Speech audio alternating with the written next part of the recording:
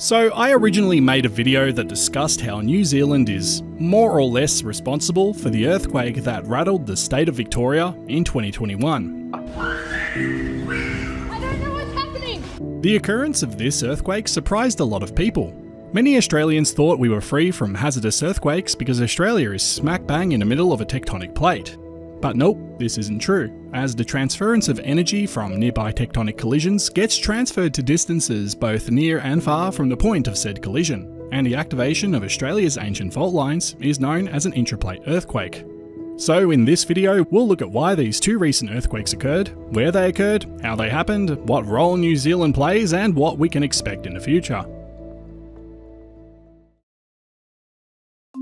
The part of Australia that experienced these two recent earthquakes have the tectonic collision occurring in New Zealand to blame, as that's where the nearest tectonic collision is.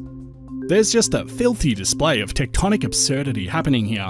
Look at this, we have a subduction zone here, a continent-to-continent collision, and another subduction zone. What the heck? But hey, I guess I can't complain because it created one of the most stunning places in the world. But still, I always look at this messed up tectonic scenario and just chuckle.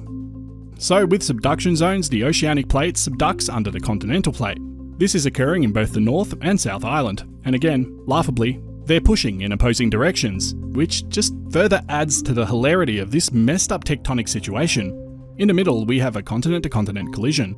When two continents collide, subduction can't occur. Instead, the two plates grind against one another, indefinitely, producing spectacularly large mountain ranges. And unsurprisingly, this type of collision created New Zealand Alps. And the same kind of collision is responsible for constructing the Himalayan mountain range too. So there's a lot of compression occurring here, and the stresses from this compression gets transferred to distances amazingly far away from the site of the collision, utilising faults and fractures in the earth. And suppose you've watched any of my videos on Victoria, in that case you'd know this state was constructed piece by piece, starting from the west around the Grampians area and slowly moving east over time. Victoria was little more than a deep seafloor 500 million years ago, and numerous subduction events and one continent-to-continent collision that occurred when Tasmania collided with us 430 million years ago saw the construction of many major mountain ranges, from the Pyrenees to the mountains that were constructed in the Ballarat region and beyond. So the land beneath Victoria is highly fractured, faulted and buckled, and a slip of any of these faults will create an earthquake. So New Zealand's got a lot of stuff on its plate, pun intended. And the energy gets transferred through the highly fractured and now extinct rift zone that opened up the Tasman Sea, through into the faults in Victoria.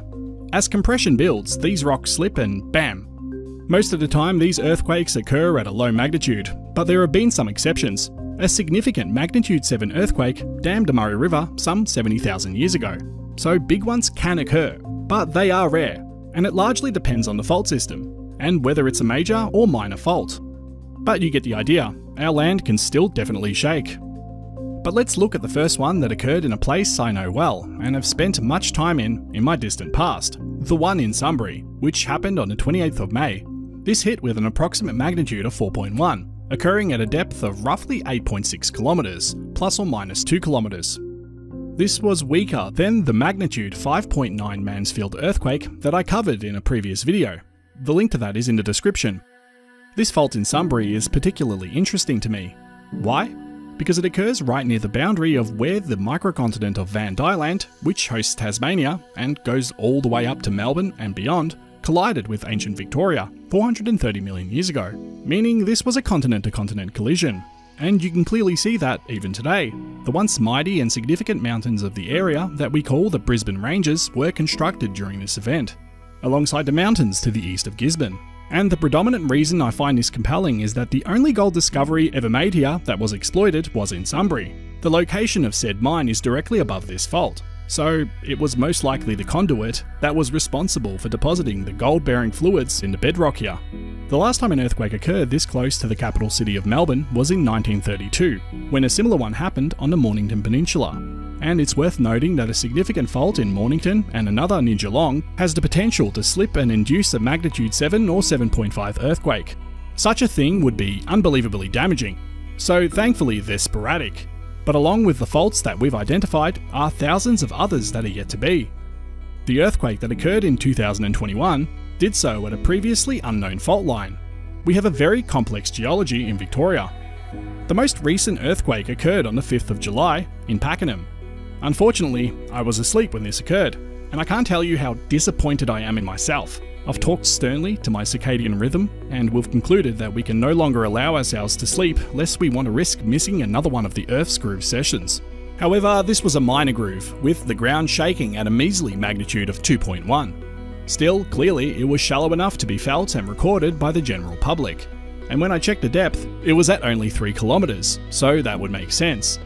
It appears to have been the Pakenham fault that ruptured. So to conclude, there's no need to panic, this is a natural thing. 30 to 40 earthquakes occur weekly in Victoria, New South Wales and Tasmania. The rest of Australia is seismically active too, in a similar fashion, with the transference of energy occurring in the north, and the west and south of Australia are no different. So this is a normal part of our land. We should be informed about it and take the necessary precautions to avoid damage and injury. Who am I kidding? We all know that it'll be ignored until a magnitude 7 rips through the city and causes untold damage, after which all the officials will act surprised and introduce a whole new wave of laws to flip the construction industry entirely on its head to make new buildings earthquake-proof. And that's just the way it goes here, hey?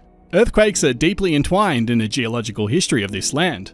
It was only during earthquakes that the many gold-bearing fluids were released and shot into the fractures within the bedrock, solidifying into these beautiful outcrops of quartz that we see strewn everywhere. And if it wasn't for gold, Victoria and Australia would be a completely different place. Thanks for watching.